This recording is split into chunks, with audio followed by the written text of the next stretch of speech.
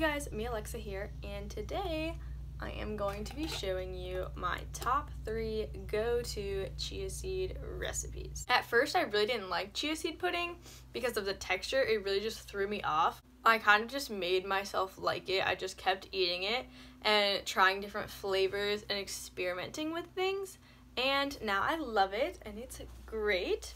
My 3 go-tos that I tend to make the most are the totally basic one, which is pretty much just, chia seeds and almond milk. I have a chocolate cinnamon one that I really like that I put chocolate protein powder in, so it'll kind of keep you going longer.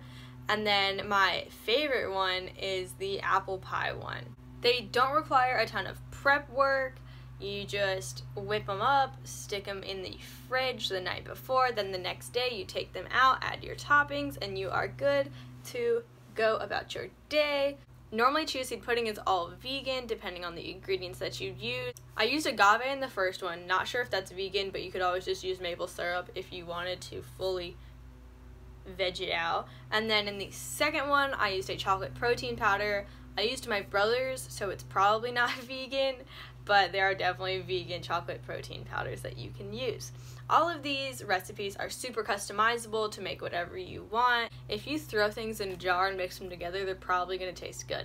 I'm actually going to head into a voiceover for the next part of the video because I don't have a cute kitchen or anyone to help film, so it's all just voiceover from here on out. But I hope you enjoy, and I will see you at the end. Let's go! So we're going to be starting off with the totally basic one, and I'm using these chia seeds that I just got from Marshall's, but you can use whatever you want.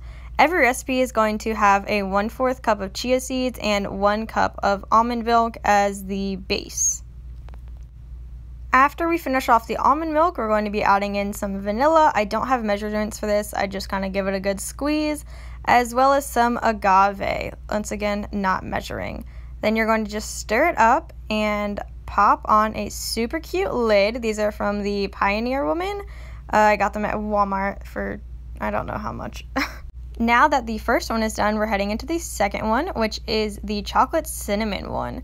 Once again, starting off with a chia seed base, now we are adding a chocolate protein powder. This is a GNC brand.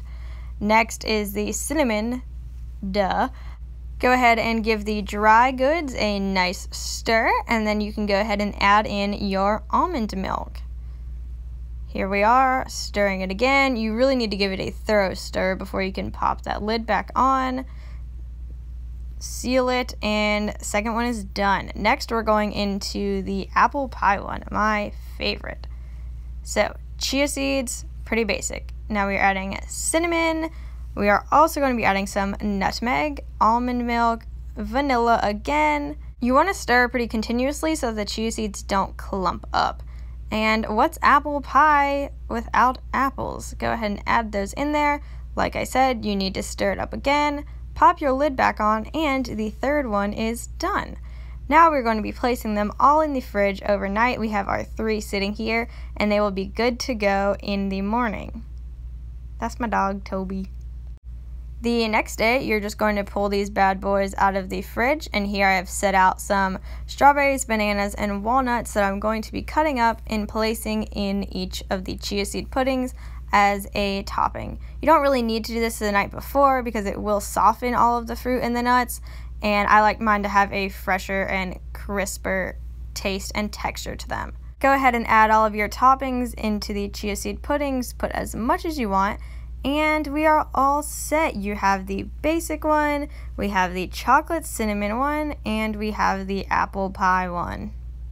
Okay guys, those are my 3 go-to chia seed pudding recipes. Comment below or just let me know if you like the voiceover or if you would rather me actually film myself and talking through the recipes, or if you would rather me just put music over it and then put words on the screen. Please subscribe to my channel and follow this journey that we're on. Stay tuned for more videos, and I will see you next time.